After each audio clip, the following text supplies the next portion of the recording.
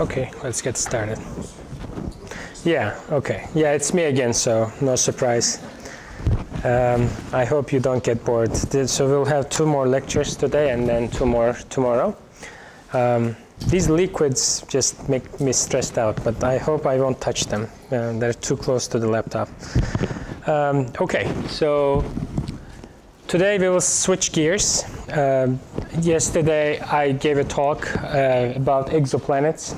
Today and tomorrow it will be a very different topic. In fact, I mean, tomorrow will be even different from today. So today the idea is to introduce the idea of dark matter, pretty much lay out the problem, and then discuss some solutions to it in the cosmological context. I won't go very much into the particle physics details of the problem because we have a special lecturer, Tracy, who is my academic sister. We share the same advisor. She'll be in town in a few days, and she'll give a couple of talks, one of which will cover the particle physics aspect of the dark matter problem. So I'm not going to touch that part very much, except the fact that I will discuss the GeV access problem. So here's just a quick outline of the 4 lectures that I will be giving. So today's lecture, the lecture 1, is about dark matter and its structure in the universe. So by structure, I mean spatial distribution as a function of time. We will discuss various aspects of the structure formation and how dark matter is involved in this. And second lecture, which will be the second lecture of today, it will be about gravitational strong lensing, or in fact, I will start with gravitational lensing as a general idea and then go into strong lensing, the lensing in the strong regime. And then tied to astrophysics, just show some pretty pictures about how strong lenses actually come into existence in our universe. Lecture 3, which will happen tomorrow afternoon, it will be about probabilistic cataloging. I'm sure it doesn't mean anything to you when I say that, and it's all fine because it's a recent idea that we are trying to introduce into the astrophysics literature, or rather astrostatistics literature. So lecture 3 will be mostly about statistics. So it will contain minimal physics and maximal computer science and statistics. So it will be a different flavor and kind of lead the way into lecture 4, where we will bring ideas from lecture 1, 2, and 3 together to try to answer some questions about the small-scale structure of the dark matter. So it will contain pretty much materials from all the 3 previous lectures. And hopefully by then you will understand what probabilistic cataloging is and why it's important. So these 4 are the lectures. Now, yesterday I was expecting actually more questions during the lecture. So please do feel free to stop me and ask questions. So like this has to be interactive, otherwise I just can't see or probe how much information is being transferred. So let's make this as interactive as possible, and I will certainly leave some time at the very end for questions. I did not plan for 50-minute lectures. I planned for slightly less. So there will be ample time for discussions. So by the end. So okay. So now coming to today's lecture, the lecture 1 about dark matter and structure. So there will be 3 components to the lecture. First, I will talk about evidence for dark matter, basically why we think there is something called dark matter. Second part, I will talk about its structure. As I said, it's the spatial distribution. And they're tightly connected, and hopefully that will become clear why. And in the last part, I will talk about the so-called GeV access. Some of you may have heard the idea. Probably many of you who don't think about dark matter on a daily basis haven't even heard the idea. That's totally fine as well. I will talk about what it is first and why it's important. It's one of the problems I worked on during my PhD. Okay, so Coming now, hierarchically going down to the evidence for dark matter. So I will start the lecture pretty much going a century earlier. So think about early 20th century, where people were just even realizing that our galaxy is not the only galaxy in the universe. Back then, people were just calling what we call today as galaxies just nova, or basically like when they saw new objects, or just like nebulae, whenever they didn't understand what that meant. But early 20th century, evidence started to build that there's additional galaxies, in fact, later billions of them. And people started asking questions like, how do these stars in those galaxies move? Including our own, obviously. I mean, the first order question you should ask is, how do the stars in our own galaxy move? But then you can ask that question for other galaxies as well.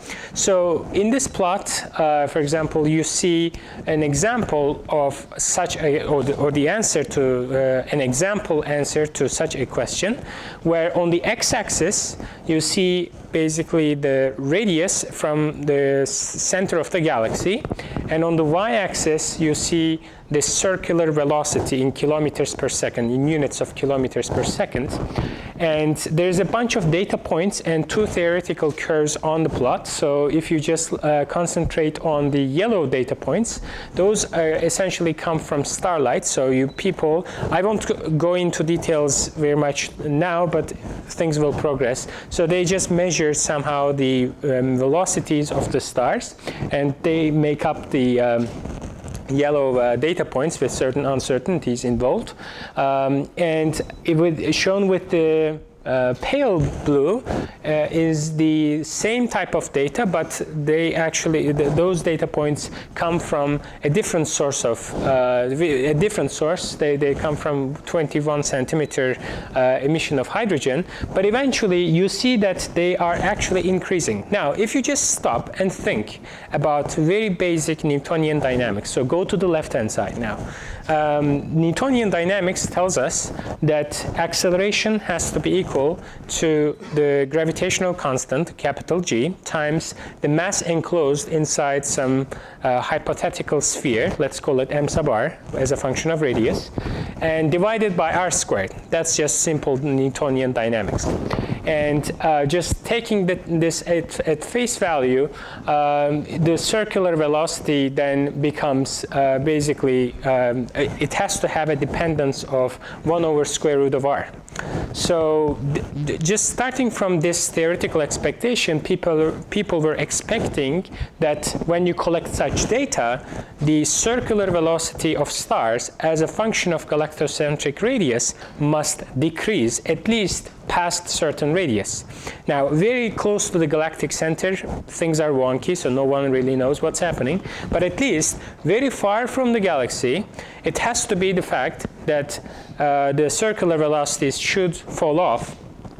I mean, maybe not necessarily just 1 over square root of r, but at least it should fall off. But that was certainly not observed. And this first was observed for our own galaxy, and then later for other galaxies. And this started to become known as the flat rotation curve problem. The fact that the expectation was wildly different from observation about these rotation curves. And obviously at this moment, no one knew what was going on. People were wondering if there are other things that we cannot even see. In fact, this 21 centimeter hydrogen was a later addition into the game. In the very beginning, people were only able to collect information from star, and basically the way you do that is you collect spectroscopic data to figure out the line of sight velocity of stars, and that tells you, you can infer then the circular velocity. Yes, please. Are we considering the effects of the gravitational effects of the things that we do see? I mean, for example, if you consider a star that is orbiting around the center of the galaxy, there are so many things in between. And, what do you mean by so many things in between? Other stars, planets. Well, this does. Yes. Okay. So this certainly does include all the stars. So primordial black holes are basically just, we don't know if they exist, but I think you meant dead stars, like actual black holes that we know that they exist. They, in mass budget, they're small, but certainly has to be taken into account if you are going to do this. And later studies eventually started accounting for all of this. Now, you mentioned a couple of them. I can mention more. There's actually dust that you have to take into account. There's obviously gas, so that has to be taken into account. There's cosmic rays you also have to take into account. I'm not claiming that these, when you consider the mass budget, these are dominant, but still, you want to take them into account. But, and there might be like rocks, like not necessarily black holes, but things that just don't radiate much in optical waves, but still are just baryonic matter that we know that they exist. People have wondered whether these could actually be the case, and I will come to that during the talk. It just happens that they cannot make up more than like 15% of this type of mass. They're called massive objects, compact objects, and they just can't make it. They are not enough. They're not enough, yeah. They exist, but they're not enough. Okay, any other questions on this plot? Crystal clear, okay. Well, things obviously evolve, and there will be eventually more opportunities to ask questions too. Okay, so this was just the circular velocities of stars in our galaxy, but another thing you can do is you can use the virial theorem. So I don't know how many of you are familiar with the idea, but virial theorem essentially allows you to extract information statistically from systems in which you just cannot solve analytically. Like if you have a two-body problem, you can just solve for the three-dimensional position vector and the three-dimensional velocity vector of both objects analytically. That's fine. If you have three bodies, then you can just do some approximation. You can do it maybe. But if you have 10 bodies, 100 bodies, 1,000,000 bodies, you just can't do that. So you have to rely on some statistical method to come up with a relation between the kinetic energy and the potential energy. And virial theorem is just that. It just simply says that if you have a bunch of particles, then the average kinetic energy is half the average potential energy in the system. So using this, Fritz Zwicky, who's in the picture, who's making a funny sign, so he basically used the virial theorem to say, okay, here's some cluster of galaxies, and that cluster is actually going to be shown in the next slide. That's the coma cluster. So this is a bunch of galaxies sitting together, gravitationally bound. He basically did the same experiment, but now for galaxies. So he said, let me just measure the velocity dispersion of the galaxies. So that was an experimental challenge, but he did that. And eventually he figured that the galaxies were moving at a velocity that is too much in order for this galaxy cluster to stay intact. Now, another way to put this is if you only had baryonic matter, that is the matter that we know and love in the standard model, then if you just start some simulation with the initial condition that these galaxies have whatever velocities that you measure, then if you run the simulation forward, the galaxy cluster will just fly apart. It will not, you just cannot preserve it. And that's the same essentially for the galaxy. Like going just back to this picture, if you start a simulation with the stellar velocities that you observe without any dark matter, then the galaxy will just fly apart. You'll just not have any galaxy left in a few million years. Now, this is a problem. Why? Because we make cosmological observations, and obviously we use our sanity to say that galaxy, or in fact the universe, obviously it's evolving, that is true, but universe is quasi-stable. Like galaxies stay intact because you can actually observe galaxies over billions of years and you make sure that they actually stay intact. So that's certainly against observations that the particles should just fly apart and you can't even make galaxies. And in order to make this conclusion, he used the video theorem where you just set basically the potential energy equal to the kinetic energy, which is proportional to the temperature and the velocity dispersion of the galaxies in the cluster. Okay, so you can't really read this, but on the right side, I just put this. The context is really not important, but it just says nebulae as gravitational lenses.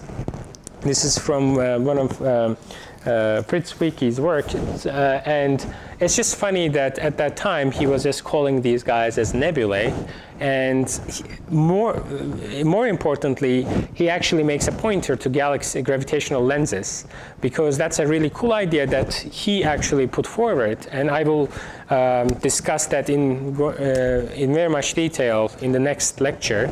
Using gravitational lenses to actually understand dark matter more. But that was a very futuristic idea back then. Excuse me. Yes, please. There's a wonderful story that I should know. Einstein wrote a paper, the original paper on gravitational lenses, made an estimate and said that it was much too small to be ever used. Yes. And then Zwicky replied with a paper in Science whose content is basically, hey Al, you didn't read my paper on the coma cluster. Yeah. Yeah, Einstein had a lot of prejudices, unfortunately. Yeah. Yeah, thanks for that note. Okay. Any questions so far? Nope. Okay. So another very important figure, Vera Rubin. I have to mention her name because first of all, she was a great scientist and certainly a leader for women astronomy, women in astronomy. But apart from that, she was also leading the idea of dark matter in the sense that I've just shown you one rotation curve, but she and Ford working together, they basically published a paper, I think 1980 or something, where they just nailed down the rotation curve, the flat rotation curves of many galaxies. If you just stack them on top of each other, you get a figure like this, which is really cool. That just very, very clearly shows that rotation curves are flat, or at least pseudo-flat. They're certainly not decreasing, and that there's a very, very serious cosmological problem, however you want to name it, but by then it was clearly named the dark matter problem, or the missing matter problem, if you really don't want to call it dark, because it's certainly not dark. I will come to that, but it's got nothing with blackness. Okay, so far so good, and I'm a little slow, but it's fine. So I've discussed the rotation curve problem. However, if you just take that as the only evidence for introducing a cosmological component, people might start laughing, because unfortunately in physics, you need extraordinary evidence in order to postulate extraordinary theories, and dark matter is certainly an extraordinary theory. So if it was only the rotation curves, we probably wouldn't be believing in the existence of dark matter. However, the story is much more complicated, and I will just showcase a couple of examples from this story. The very first one that deserves attention is the so-called cosmic microwave background. So in 1695, just by coincidence, two people called Arno Penzias and Robert Wilson discovered a source of noise. That's a funny term, but actually that's true. What they were looking for at that time was the neutral hydrogen emission from the galaxy. That was a very hot topic back then, because people were trying to understand the rotation curve of the galaxy and trying to make a map of the hydrogen emission. By the way, that hydrogen emission is the 21 centimeter emission, which comes from the fine splitting of the two states, you probably know from quantum physics. So they were trying to look for that signal, and then they started to realize that there was a source of noise. However, they rotated their instrument, and wherever they looked, whenever they looked, they were just getting a constant noise, which was a nuisance. And they were just suspecting that it could have been the pigeons in the instrument or anything like that. They just did everything to remove the noise. However, they failed.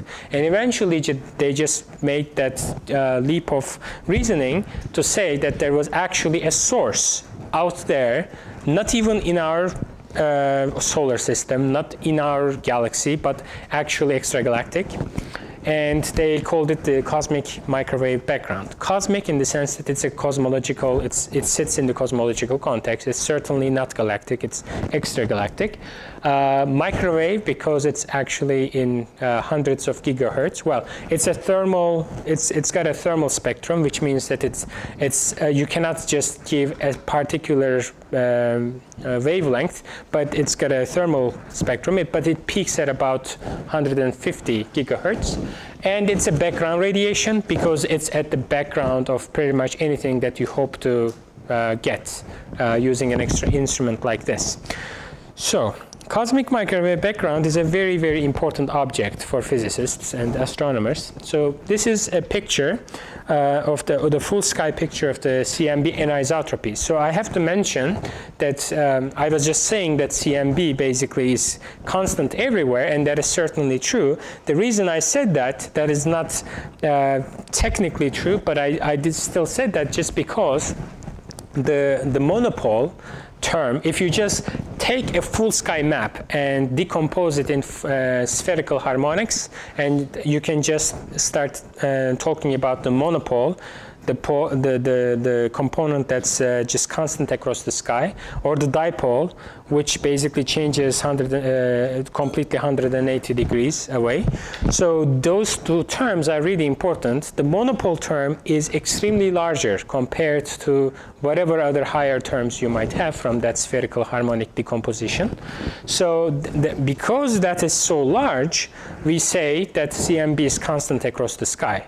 Certainly that is not true because of two reasons. First, there is the dipole term, and that is not a cosmological thing. That is just because our local group is in motion with respect to the CMB, cosmic microwave background, and also because our Earth, for example, has some rotation around the star. Our star has a rotation about the galaxy, etc. There are other types of motions as well. But second, there is actually primordial anisotropies in the CMB, not related to our motion in the universe. And that part is really, really important, pristine information. So that's the part that will teach us about dark matter.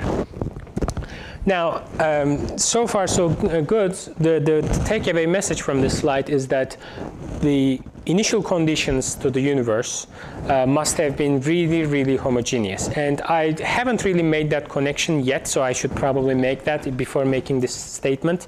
So cosmic microwave background radiation is a radiation that we think is coming from the Big Bang, the beginning of time. Obviously not, I don't really mean t is equal to 0, but I actually mean t is equal to about 400,000 years.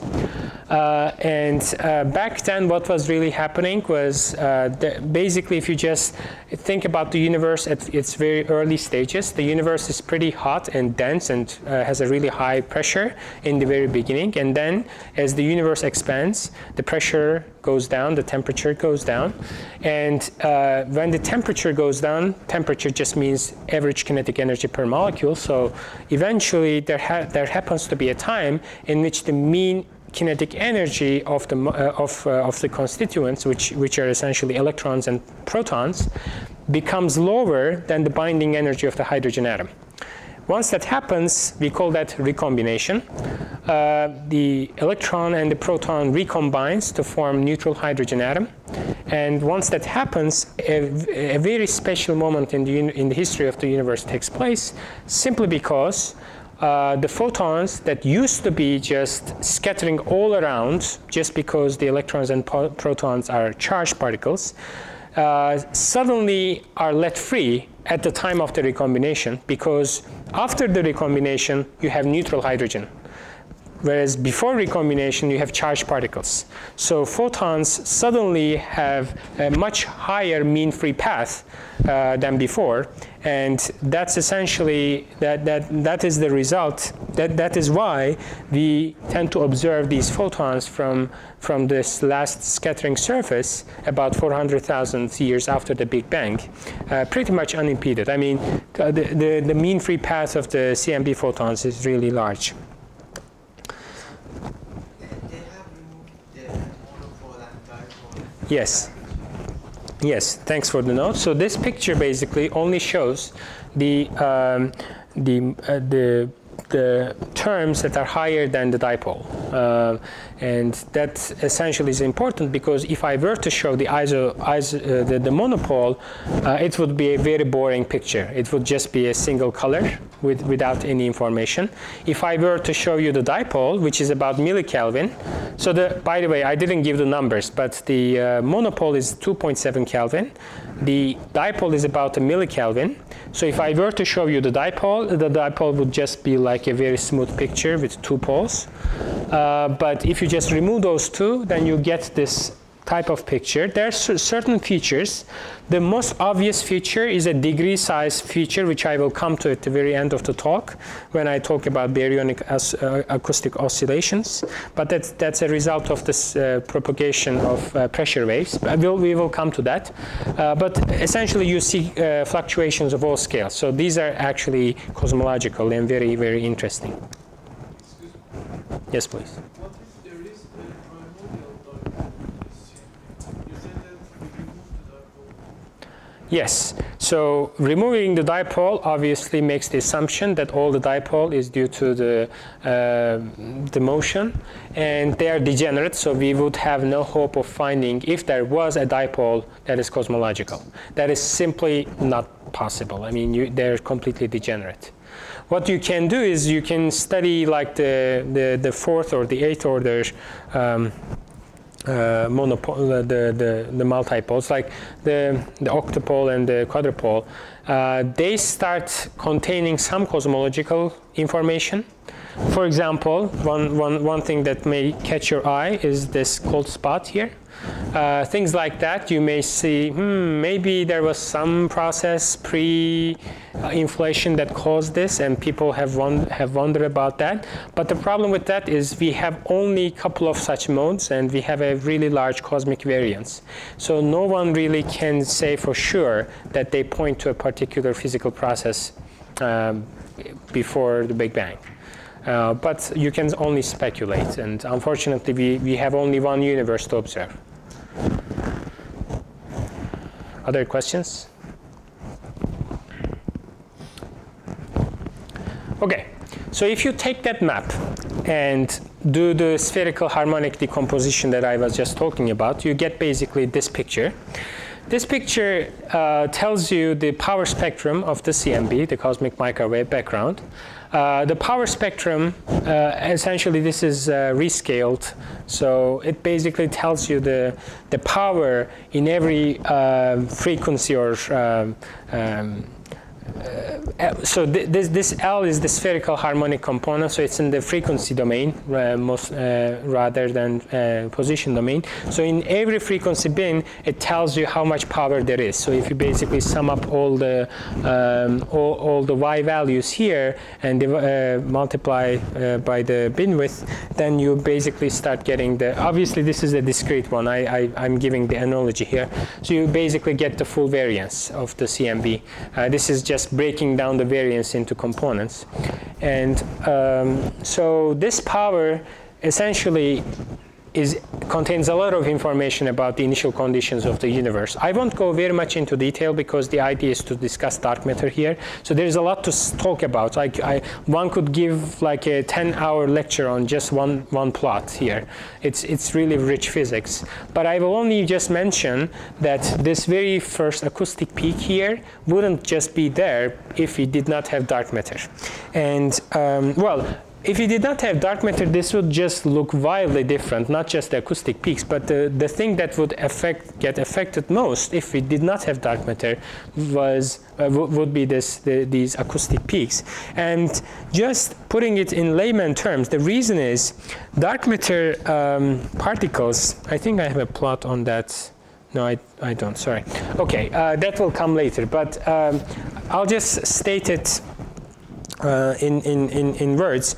Dark matter we think that dark matter doesn't interact electromagnetically with the rest of the cosmic plasma. That means prior to recombination, when the baryonic matter, that is the electrons, the protons, and various other particles that you know, are tightly coupled to the photons, just because they're tightly coupled to a radiation field, the density perturbations, the density contrast in them cannot grow much. It just grows so slowly, it's stalled, basically. However, dark matter, not being coupled to the rest of the guys in the cosmic plasma, is freely able to just grow its structure prior to the epoch of recombination. That is the key point here. Because if dark matter exists and is decoupled from the rest of the cosmic plasma, it actually contains a lot of structure that is not visible in the baryonic matter. Now, why is that important? Well, the idea is the following. If you just start a simulation, an n-body simulation, cosmological simulation, with the initial conditions tied to this type of anisotropies, you unfortunately get a junk universe. You just can't produce galaxies because this type of initial condition is not enough. If this was the only type of density contrast you had, then about 13.8 billion years after the Big Bang, you just cannot produce the richness of structure that we see around us today in the universe. All these galaxies and stars and planets, etc. We cannot produce them. The only way to produce them is to have additional structure at the time of the recombination. And in order to produce that, you postulate the existence of an additional component called the dark matter that basically starts growing its structure prior to the epoch of recombination. So you see the idea. There is an additional component that must exist in order for our universe to grow enough structure by today. That's the key point, and hopefully will become more clear towards the end of the lecture when I talk about. So this is more like an introduction. So here you see a picture of the large-scale structure of the universe. So these guys basically are called filaments, and so basically the scale of this contains pretty much the observed universe. It's like looking at the universe from above. Well. Only literally, I don't mean it, but just laying out all the known galaxies. This data basically comes from spectroscopic surveys, and it just tells us that there's a lot of structure, not just at our scales like stars, planets, etc., but also at the very large scales. In order to produce those very large scale structures, you have to start structure formation very early, and the only way to do that is to propose the existence of dark matter.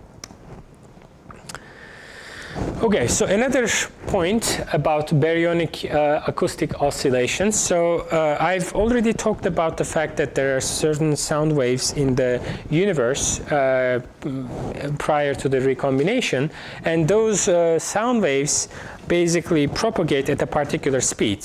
And by the time of the recombination, it reaches a particular distance. In comoving coordinates, that distance is about 100 megaparsecs, roughly, very roughly. And if you make a plot of the two-point correlation function of all the galaxies in the universe, basically just look for correlations, then you actually get a bump at about 100 megaparsecs. That's one of the coolest results in cosmology. It's a result by Daniel Eisenstein, who was in my thesis advising committee, and he basically has led this this effort, and it had basically like many generations. Currently, there's the 4th generation experiment trying to reconfirm this and make it even measure it even finer. And this bump basically allows one to infer a lot about the pre-recombination physics or universe, because it tells you very, very precisely the speed of the sound in the cosmic plasma. And it tells you how much radiation there is, how much dark matter there is, all the dynamics of the fluid in the cosmic plasma. Okay, so now we will switch gears again. I'm done with the CMB part of the evidence, but the list of evidence, possible evidence that you could count for dark matter actually is pretty long. So I will only showcase some of them, as I said. Another evidence actually comes from so-called gravitational lensing, and I won't really go into much detail about this because it is the main topic of my next lecture. That's why let me not spend too much time on it, other than saying that gravitational lensing essentially wouldn't happen the way it does if we did not have dark matter. And without actually defining what gravitational lensing is, that statement actually is very, very futile, but you get the idea. So we will discuss that in detail later, so I don't want to steal away second lecture's material. Okay, so another piece of evidence we have is from the Big Bang nucleosynthesis. By just looking at certain stars that are not very evolved, you can start figuring out the ratios of the primordial elements, the elemental abundances, and that tells you roughly the baryon to photon ratio in the universe, or rather the average baryon density, or the amount of baryon there is in the universe as a function of the energy content of the universe. And that number is about 5%, very roughly.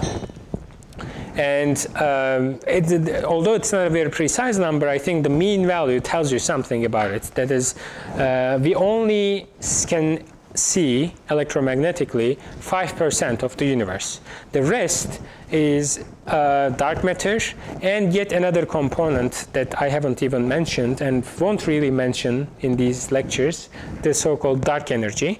They basically together make up the concordance model of cosmology. But the idea here is that there is yet additional evidence, apart from the CMB, apart from rotation curves, that if you just start counting baryons in the universe, they just can't make up for the full energy budget of the universe.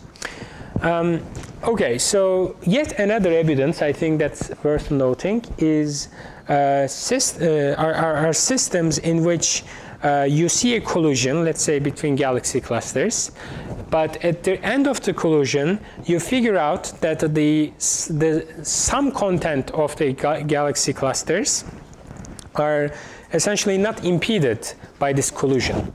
And the baryonic component that you see is actually impeded or is subject to friction or collision.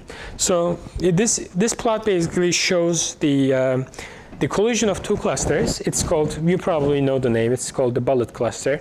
So what's happening here is you have two clusters, and the clusters obviously have a lot of hot gas in them, the intracluster medium. So the red color is showing basically the visible hot gas that's basically very hot just because it just collided with the other cluster.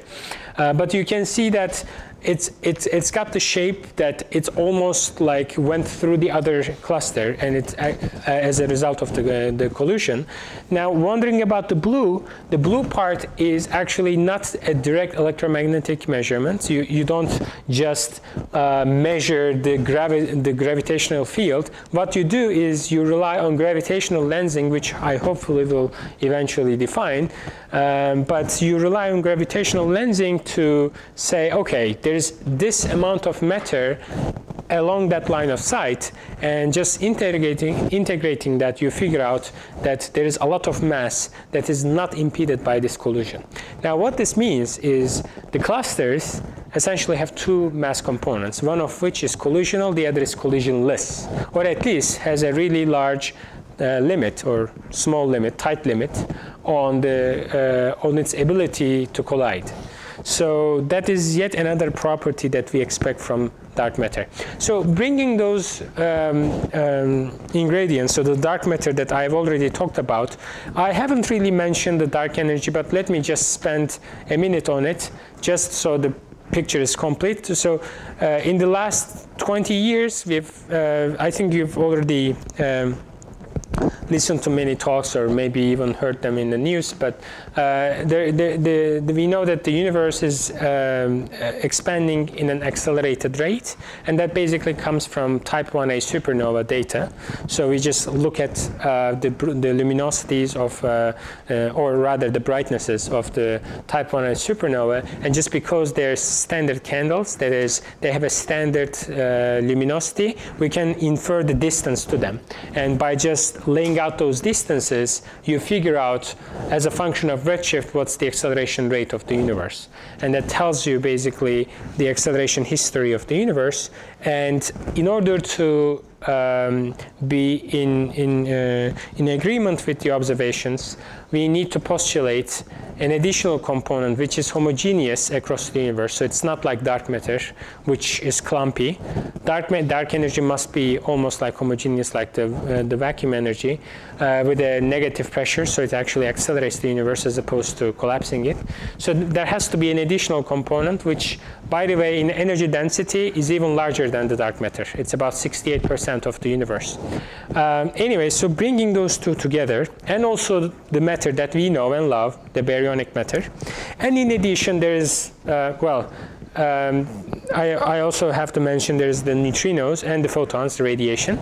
Bringing all of these together, we now have a cosmic chart of the energy budget, and that's called the lambda CDM model. Lambda stands for the dark energy, CDM stands for cold dark matter.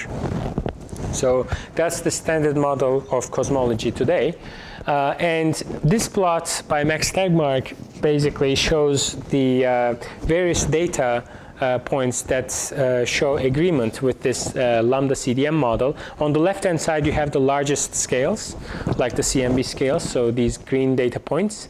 And on the right-hand side, you have the smallest scales. These basically come from the Lyman alpha forest, and then you have weak lensing measurements and basically counting clusters in the universe. And also the picture I was just showing, the spectroscopic picture. These surveys essentially count galaxies in the universe. And you have a collection of data points which agree with the prediction of the lambda CDM. And I haven't even defined axis, sorry. This is wave number, so inverse distance.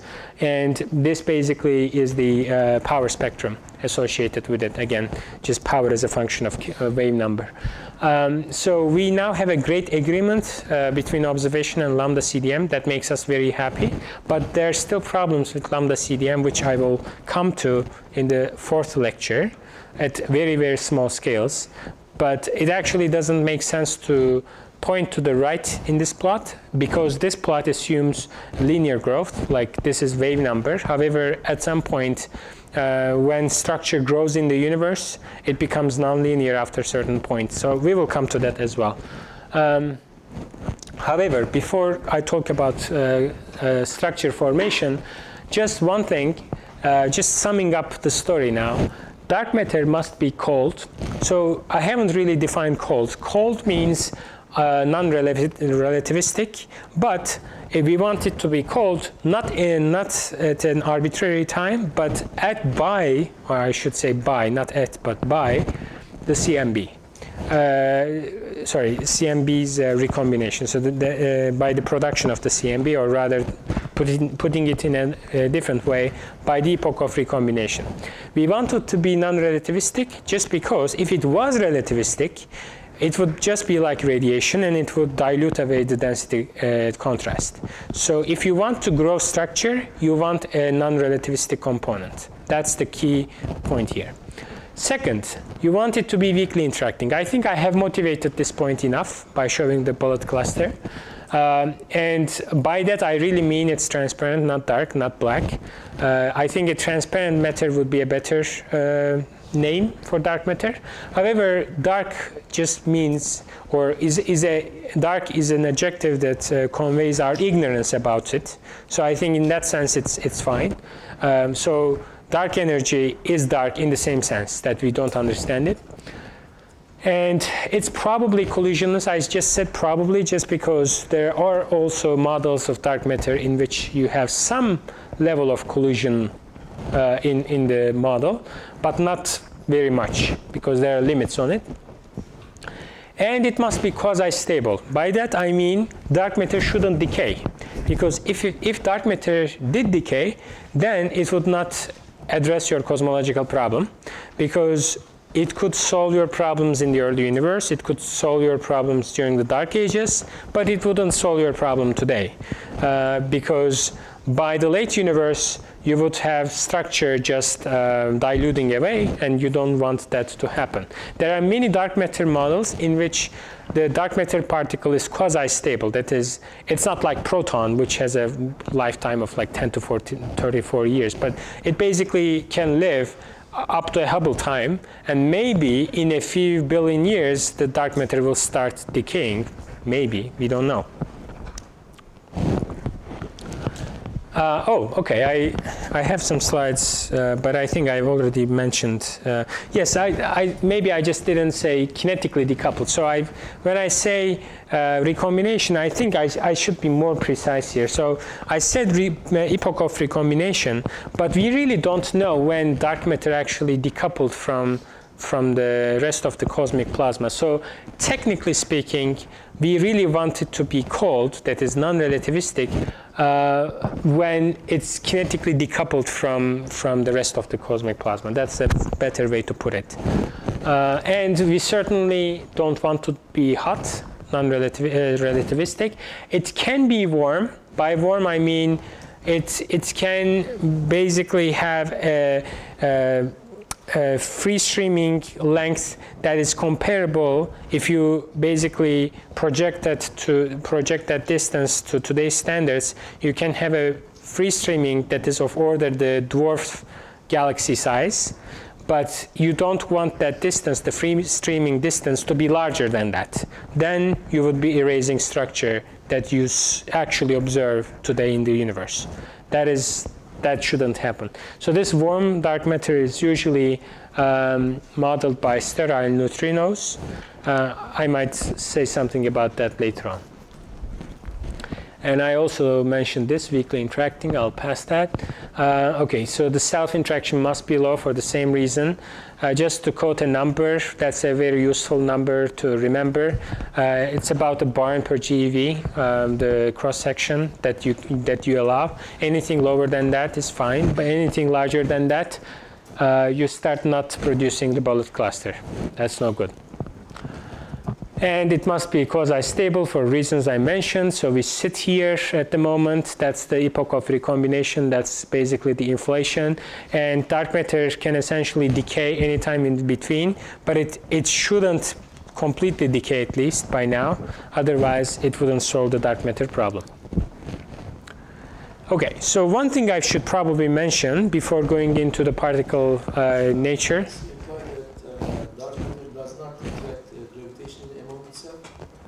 No, dark matter does interact gravitationally. So gravitationally with the other matter, baryonic matter. Yes. Does it interact internally? So self-interaction can happen, but only. So there is a self-interacting dark matter model, but there's actually an upper limit to its self-interaction. However, by self-interaction, we don't mean gravitational. Gravitational interaction is common. Like, so gravitational interaction is true for baryonic matter as well as dark matter in the same sense. Yes. Oh, sorry, two questions. Let's go one by one. Sorry, who was asking the question? I missed. You? Okay.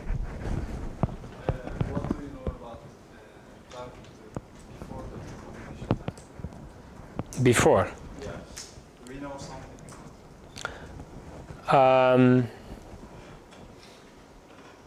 Well, prior to recombination, the only observational evidence we have is the Big Bang nucleosynthesis, and that only tells us about the baryonic abundance.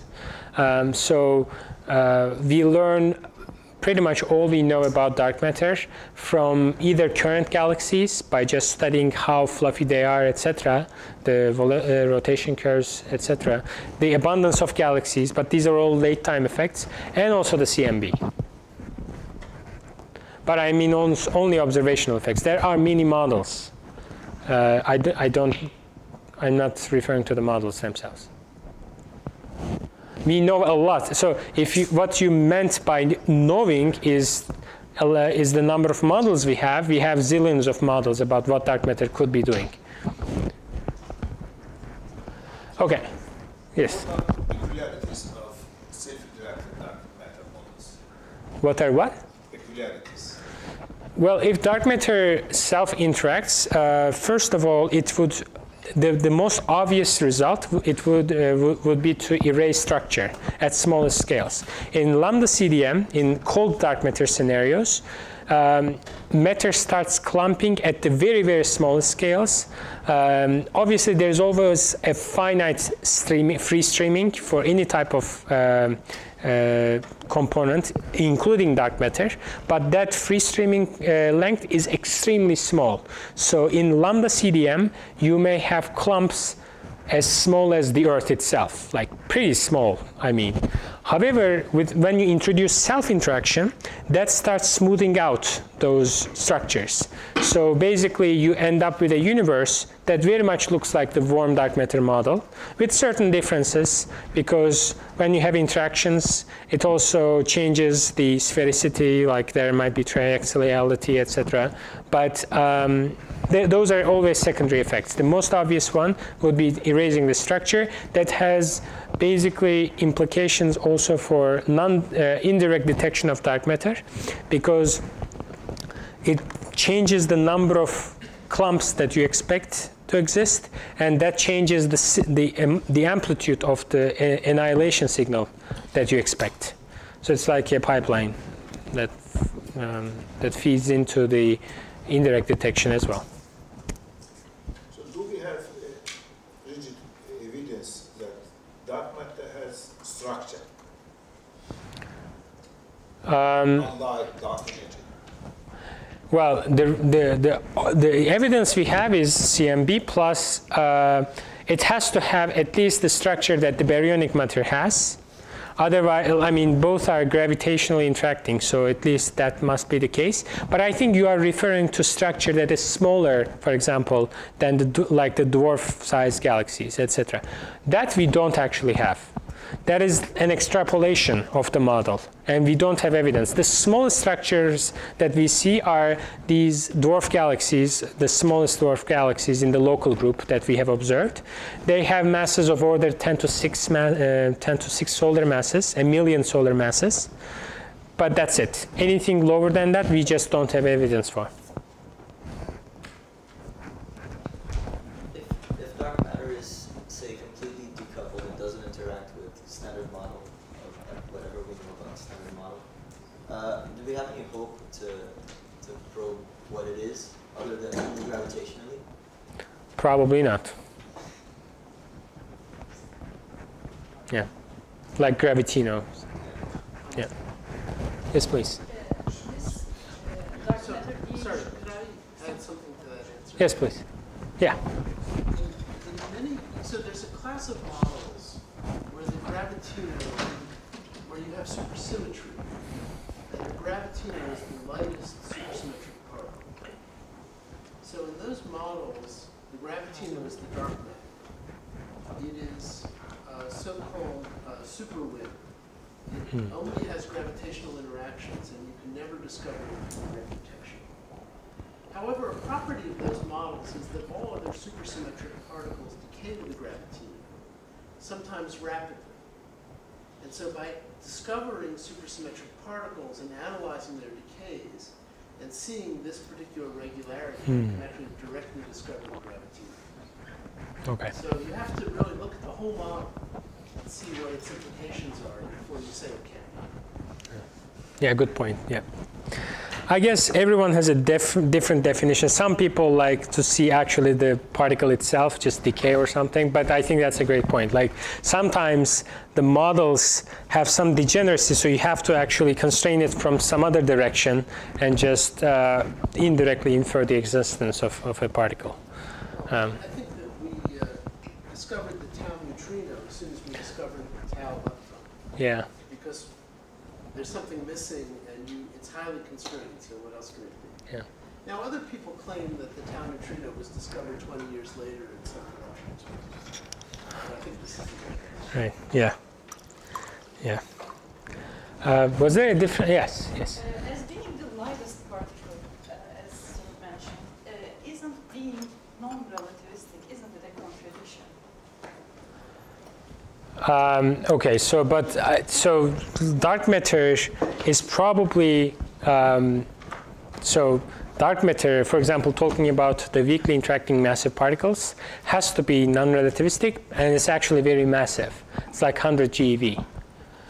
So there are light bosons that can make up dark matter, but they behave very differently because they're non-thermal, they're bosonic, their model is very different. They behave like waves. They're not like fermions. Yes. But I know there's a small scale problem of lambda C Yes. Caspian core problems, and light dark matter can solve this problem to smooth out to produce a core. Yes. As if dark matter hello. And what do you think about this problem? Yeah.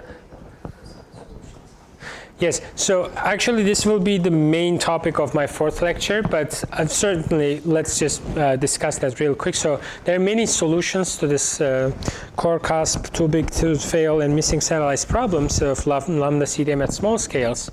There's one solution is self-interacting dark matter. Another solution is warm dark matter, where you introduce some temperature to the dark matter at kinetic decoupling, and these are all fine. I mean, certainly as they can be reality, or there's wave-like dark matter, as you mentioned as well.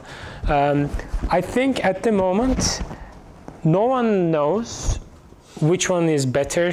Like we certainly haven't singled out one of them. That's certainly true. But I would even argue further that we don't even know which one is a better candidate, because this is a really old problem, but a problem that lacks very much observational data. So for a long time, people have written papers based on their prior beliefs rather than the method effect. So I think all these models are certainly possible, and I really wouldn't claim one better than the other. What about computer simulations? Is it possible to distinguish by using the simulations? Well, computer simulation is for forward modeling the model. So for every given model, you can start a hydrodynamical simulation that forward models your whatever initial condition is. And pretty much all these models that I enumerated can solve the problem in different versions. So they're kind of degenerate. Unless we get a particle, basically a signal from the particle nature of them, it may be even impossible to distinguish. So wave-like dark matter behaves slightly different. So I would say wave-like dark matter is slightly different than the others. So the self-interacting one and the warm dark matter one, I think, look very much similar. It's really hard to distinguish those two.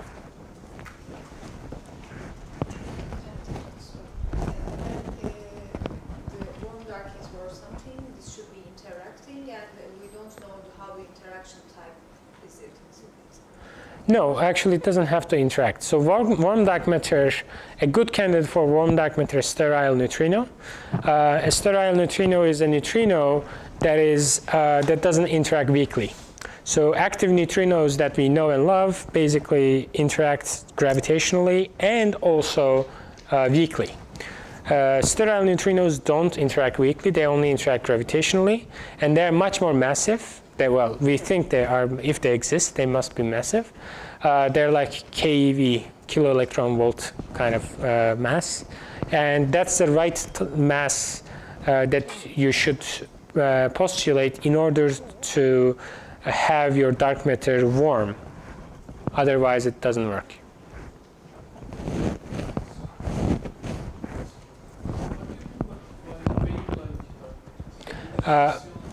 Yes.